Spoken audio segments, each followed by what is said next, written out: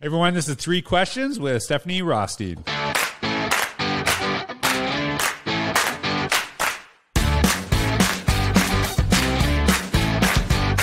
I'm really pumped, Stephanie, because you're on the podcast before. We've actually kind of become really good friends, right? Oh, the fact that you say that. Yes, we have. We have. Stop it. No, and okay. We had great conversation, and I'm really excited to have you on today because maybe I shouldn't say I didn't know this before anyone else knew this, but you announced formally that you became assistant principal. Yeah. Little sound. Thank you. Yeah. So congratulations. And we're going to do the three questions, but I asked Stephanie before, because I know there's a lot of people that listen to the podcast that are like, in certain parts of their career and they might want to aspire to go into administration. So can you just kind of talk you were doing is a TOSA? I can't remember what that stands for. I know there's like 10 million TOSAs, right? Like there's a whole million, lots of titles. So right. In my district, it stands for Teacher on Special Assignment. And in my district, there's a lot of things that go with that, helping with educational technology, helping with professional learning, supporting a variety of departments as they produce their own professional development. So there's hands in a lot of pots. And that kind of helped open the door for me in a sense to go, oh, I am liking this. I'm liking working with people, working with staff in a different way, working with students in a different way. So it helped my transition to a small degree, I would say. It opened the door a little bit. Yeah, and I know you well enough, and the staff that's about to inherit you is incredibly lucky because I know that you, the notion that you weren't already leading from that TOSA position is not true. Like you were doing great leadership things. And actually, we were talking before the podcast, Kelly Wilkins, she was my deputy superintendent and easily the best leader I've ever had. Just love her to pieces. Totally, I wouldn't even just say changed my career, changed my life in many ways. When I applied for an assistant principal position, she said to me, I was like talking about, and she's like, hey, when you put your resume together, go look at the leadership standards for our province of Alberta. And what I want you to do is I want you to take those standards and show and give evidence of how you've been meeting those standards from your position as a teacher. And so that to me was like, it was kind of like, this advice, like dress to the job you want. Do you know what I mean? Yeah. It was like, that's like she made me do with my resume is like saying like, hey, I'm already doing this stuff from my position. So I'm a sure thing. Right. I'm a sure thing because I'm already doing this too. So a lot of people, I think when we think of a lot of people kind of use the term leadership and administration synonymously. But the reality is that you are doing incredible leadership, which is why you're in that position and which is why I know you to be successful. And so I'm pumped for you, but I'm going to be honest with you. I'm more pumped for your staff. I think they're going to be, that's incredible accomplishment. I can't wait to learn from this next chapter and grow with it. And I think that is something that fuels me is, I stick with things for a decent amount of time. For anybody that knows me, like I am someone that likes to watch the processes grow. Like I chaired that design thinking pathway that I was with for over 10 years. I had been with that, watching it. And so what I found was with each new step, I had to, one of the things I had talked about in that TEDx talk was learning to let go, to kind of clear my plate of certain things, to let new things in. And that was a piece that I'm like, all right, what am I willing to let go for this next thing to begin? So I finally said, like, I have to let go of that lead pathway that has been my true baby for the last 10 years. And it's going to be okay. Like I watched somebody else. I helped my student teacher teach in it this last year. I'm going to support the next person and train them well and like support them through that journey. I haven't talked about it yet. I haven't shared it on social media, but I wrote a whole letter that I put up that I'm going to share soon enough for the next person to my classroom before I knew he was hired. And I just said, to the next person who is going to be in this sacred space. And it's a 3-page, long thing about all the great things that they're going to be coming into and how I wish them well. And that is my hope, is that I leave a space better than I began, and that I don't ever leave a space with a hole. Like I really want it to be that a space doesn't revolve around me, that I help it to be a space that becomes a great space because I connect with people, I do things, and I work in my own way. And so that's really what I'm hoping for, is to now move into this next space that can be my new home, that I'll learn from it. I'll grow with the people that are there and the staff that are there. And I can't wait. I can't wait. I'm super excited. Awesome. And it's been wonderful to have people reaching out with all the support. So, well, and I'll share that letter soon enough. I was waiting until it was official. I love it. And so Marilyn Campbell, she was my superintendent for a long time, great leader. She said to me when I became principal, and I think you made this, like you just displayed this, is ask me like, hey, when you take this job, what will your fingerprints be? Like, how will people know you were there? And you talked about that kind of like, what's the you know, like you don't want to leave a hole in that space, but also make sure that you actually continue to develop the fingerprints of the last person, that you don't try to wipe them away right away. So, right. Like you want to make your own impact, but also build on what's been done already. So I am, like I said, I'm so excited for you. I'm so excited for your staff. I know you're going to do a great job, and just the focus that you have on kids, really meaningful learning is really powerful. The other thing too, you are actually one of the authors of Because of a Teacher. So I'm like really pumped for that. So you share a really compelling story, and maybe we'll talk about that a little bit. I don't know if you're going to use that one in the questions, but we'll see today. But you are a fantastic writer. I had to like look at your stuff and then go revamp mine to keep up, because you are like a gifted writer. Goodness, I gotta come here more often, George. I feel good. I feel good. Well, I'm not the only one who says that too. Like I've seen a lot of people like commend your work. You know, I know you do some writing for Edutopia, correct? I have, yeah. You know, it's really interesting because I had never been a person that thought of myself as a writer or put myself out there as a writer. That started to happen more in the last couple of years, where I just said, you know, I have these thoughts in my head. Let me put them to paper. I mean, obviously I had been an English teacher. It's not as though I haven't done writing in my lifetime, but I had never said writer next to my name. And now I would say that, and I'm pretty proud to say that. But I find that in the way that perhaps I speak as well, and that you speak, that what I like is the ability to say things as I see them and say them as they are. And I'm finding that there's a way that I can do that with words that is sometimes different than how you can say it out loud, and the way that you can paint a picture with a story, and the way that you can talk through some of these moments and get your thoughts out. For me, it's really cathartic to put it to paper. And so I didn't really realize that until there were some of these big moments of transition when I moved into my TOSA role, from being in the classroom and was still transitioning and balancing both.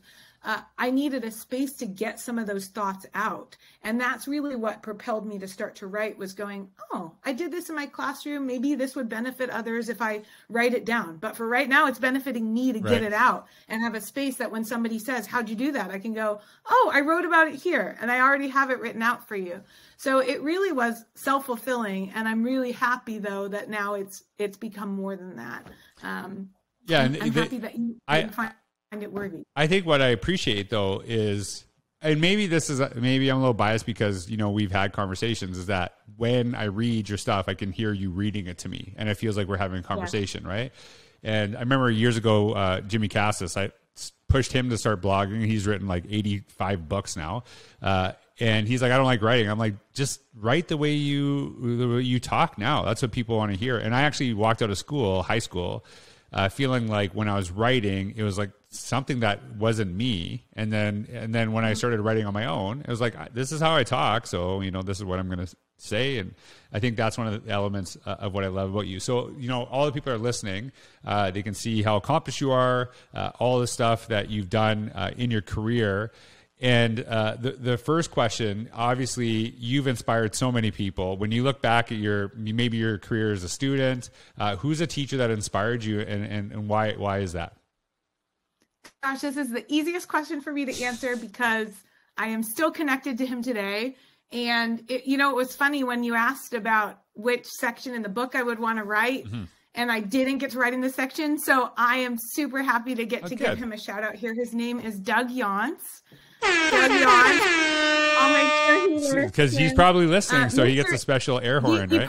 He probably will. We're still connected. He still writes me every year right before my birthday to wish me a happy birthday. He is. I love this man. But it was weird that I just said his first name, because I still, in all of my time since I had him in 6th grade, I still call him Mr. Yance. Yeah. And every now, he writes me Messenger on Facebook, like, you need to call me Doug at this point. I'm like, I really can't, Mr. Yance. Like, I really can't.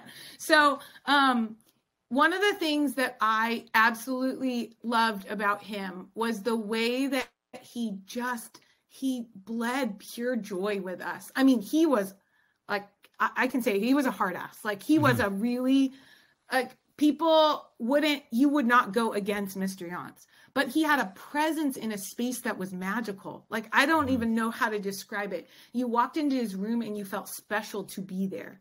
And that is something that I value so deeply. Like, he made every kid, every student feel special about being in his class, and that we would work our way up to doing these really cool things that I'm sure he did every year, but you would never know that. Right. So, like, the idea that if we did a great job all week long, we would get to play kickball on Friday. I still remember how much everybody wanted to be able to do that. And you just get to go on this field that nobody else in the school would get to touch, Love it. It was all those pieces. And he went to UCLA, and you knew it from the second you walked in. Everything in his room was UCLA. When you did leg lifts, he'd make you go UCLA as you did the leg lifts.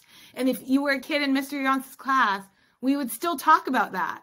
And I still remember, like, the story that I would have written was how I came back to him when I got into UC Berkeley. And I came back to him. He was one of the first people that I told that where I got into school. Yeah. And I remember my sentence to tell him that where I went to school was, I'm sorry, Mr. Yance, I'm not going to UCLA.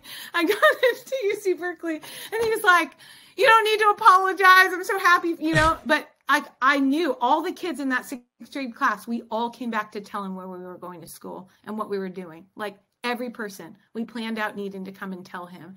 And I just think he instilled this care, this love of deep learning, at the same time as valuing having fun with it, right? Like, it was all weaved in together. And every moment, I remember, like, and he let us doing, like, plays and shows. And so he tapped into all parts of us. And right now, I mean, he won, I don't know how many times of the year he won Teacher of the Year. I mean, how many times he won it. All well-deserved. He's now, quote, retired, but he teaches his own school with his own grandchildren. Like, I said, okay, if I was his, like, kid, if I was, like, having his grandchildren, I understand why. I would send all of my kids to his school all the time. Like, and they are so lucky. And he is an amazing, amazing person, human being, teacher. So I can't shout his name enough. Well, yay, Mr. Yance. Mr. Yance, shout out. I know you listen, so I know you like the horn there. So that to me, I think a lot of people kind of see the fun teacher and, the teacher that does deep learning as two separate things. But I think that they are totally connected, because it's way easier to do hard work and to really, do in-depth learning where you struggle when you know that you can. There's some joy and purpose and value in that too, right? So that's beautiful. He was that person that he would come around and he'd go, I know you can do better than that, right? Like, he didn't let you get away with that is good enough. It was never good enough, right? And when he said it, like, I heard it, and I still can hear it now at 41. Like, I still can hear him saying that stuff to me, And so it's good for my own kids, right? Like, I push my kids and I have high expectations, but I want them to, enjoy every single day. So I love that. Now, next question. This is going to be an interesting one, because you're about to, go into admin, right? So we're gonna. So when you're talking about admin, maybe as a kid, maybe as a staff member, like, who's an administrator that inspired you and why? Okay, so I'm going to name someone who is my current associate superintendent right now. Okay. Dr. Carrie Bosco. I have to give her a shout out. I like how you're pausing when you say the word shout out. So you obviously watch the podcast because you like, I have to give her a shout out. I know what you're going to do. Yeah. Okay. Listen, we got to wait for the sound. I'm queuing you up, George. I got the button ready. But okay, perfect. Well, she deserves all of it. But she recently earned her doctorate, so it felt really good to get to say Dr. Carrie Bosco. So congratulations, Dr. Carrie Bosco. Dr. Carrie Bosco. Congratulations. Yes, congratulations. And she and her husband both earned their doctorates at the same time. And so there are now 2 Dr. Boscos. But she was the person who was the shoulder tapper for me to say, have you thought about getting your admin credential? And she was that person who said, I see something in you. The piece that I really value about her is the way that she entrusts people to do the leadership that they need to do. And so she has been the person who has given me projects that I hadn't thought about and entrusted me to go and do them, to then see like, oh, I actually do really like this. And I felt comfortable enough to ask her questions on things, and she's slowly taken the training wheels off. I also saw, she transitioned from, she was leading a team at our school site, and watching her transition and the way that she has been able to really own her own leadership journey. I really have valued kind of watching her do that. And she's had a lot. Ours is a smaller, by smaller, I just mean we're a 2 high school district. So not small in terms of number of students, but smaller in terms of number of schools. And so it means that you have your hands in a lot of pots, and she has to do a great deal. And I'm really appreciative of the way that she is still able to be personal, connect with me, the fact that she would take the time to do that, to sit with me, and that she has along this, like in her own right, she's doing her own journey that is inspiring. And then she'll say to me, I think you should go have a conversation with this person. It would be really valuable. Like the fact that without her saying I'm coaching you, she's coaching me. Right. And those are pieces that for me with people in leadership, when I think about people that I really value, I want to have leaders that help to build other leaders and help to support other people in their leadership journeys and in being teacher leaders and in being leaders in their classroom. And I think that she does that magnificently. So there's Carrie Bosco, I appreciate you. Carrie Bosco, Dr. Carrie Bosco. And there's 2 things that really, I think, are really important points that you made there. The first one is you're seeing her currently learn, and I'm not just talking, obviously in the doctorate program or doctoral program, I don't know specifically, but like in all elements of the work that she does, which sets a tone. And I like watch sometimes like a superintendent or a principal saying like, hey, we're all learners, we're all doing this, and they'll start a PD day, and then the second they're done talking, they're out of the room because they got important stuff to do, and you all got to learn this too.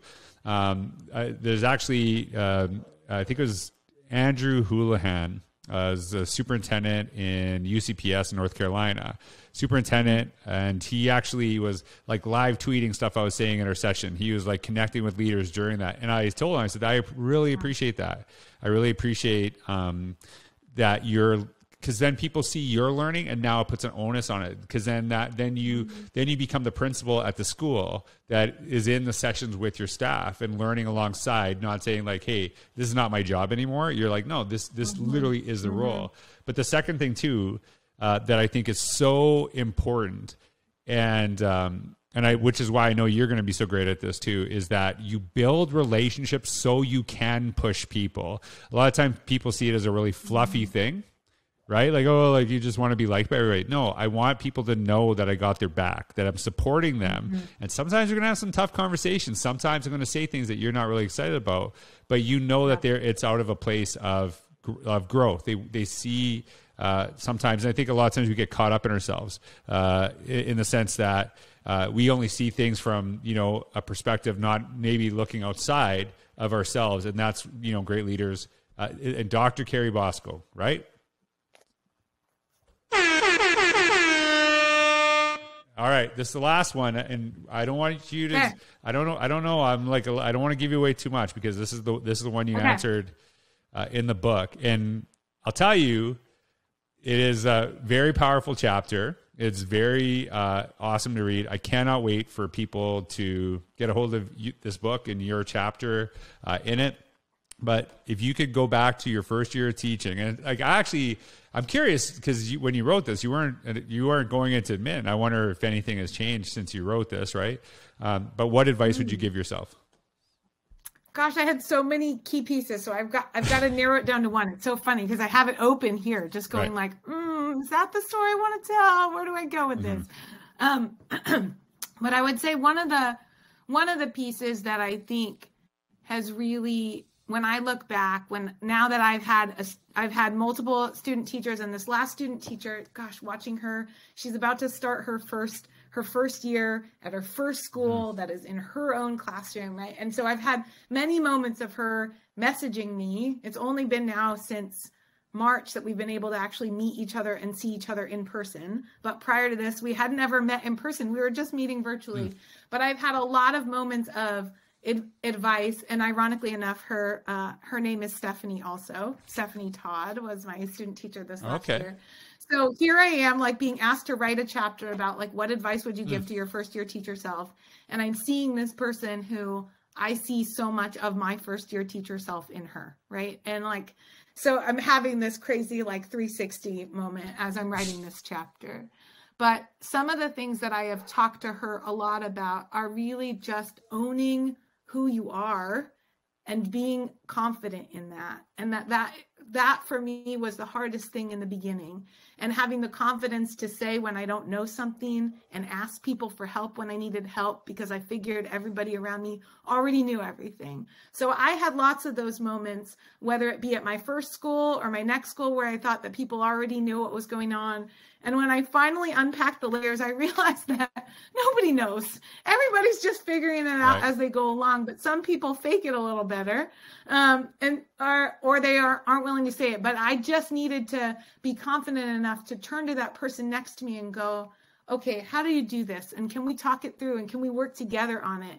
And as I've become more confident in myself, I've been willing to collaborate with more people and open myself up, because collaboration means you open up and like let the world in on the way that you're doing stuff. Right. And sometimes that's scary, scary to be judged, scary to worry, but I've become a much better person for it. And so being willing to share, but willing to listen and willing to ask.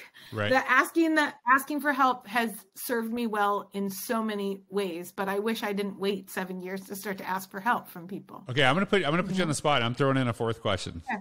This is so you had an intern in your class named Stephanie this year, and you are the expert. She's learning from you. What did you learn from your intern? Oh my gosh, I learned so much from her. All right, I learned so much. What did you learn? Okay. Give me the one big thing. Okay, let me think through some of the best stuff. Okay. I have so many, too many. Okay.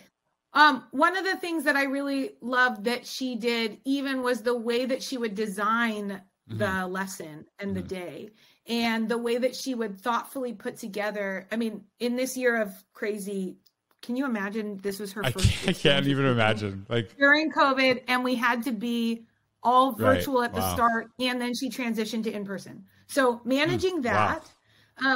So I would say there were two parts: the way that she put together her lessons, the way that she incorporated her visuals, while ensuring that she was leaving time to check in with students individually. It was brilliant. She would always weave in pieces at the start that would allow students to do that kind of like the beginning stuff, while then she could do that, the check-in. And even the way that she incorporated herself into things and fun gifts and other pieces that just made it her. Right. And she wasn't afraid to bring in hard topics and conversations that I think in my first year, I don't know that I would have had the onus to do that. She, when we had crazy stuff happening in our country, in our nation, things that were making people scared, she was willing to have those conversations and just say, this is a space and I'm here if you need to talk. And my goodness, I don't know that at like 22, 23, I would have been able to do that.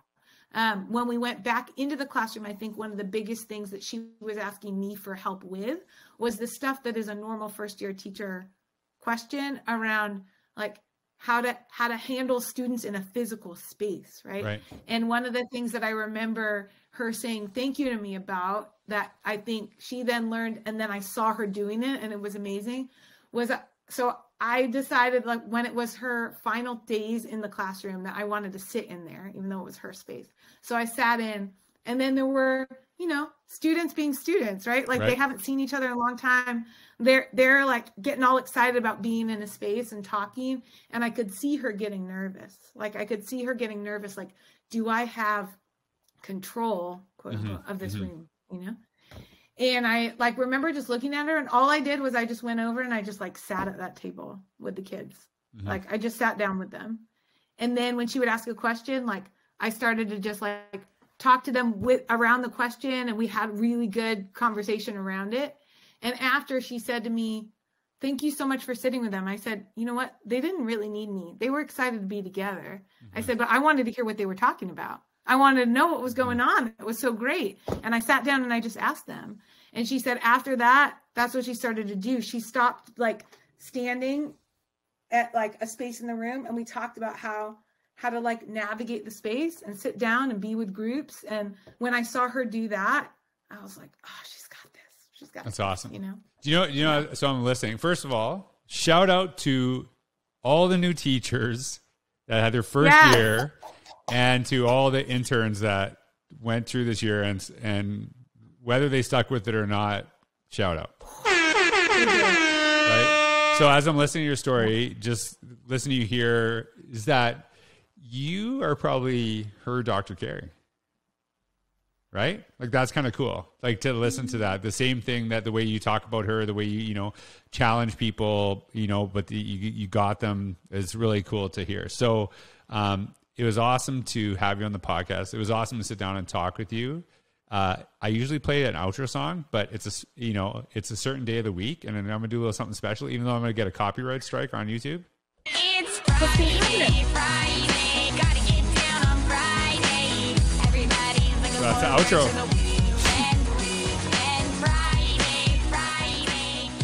Come on. Little Rebecca Black to end the week. So thanks to everyone for listening. Steph, it was awesome to talk to you. And I cannot wait for people to read your chapter in the book. So thanks everybody for listening. I can't wait for Because of a Teacher to come out. All right. Have a wonderful day. Take care, everybody. Thank you.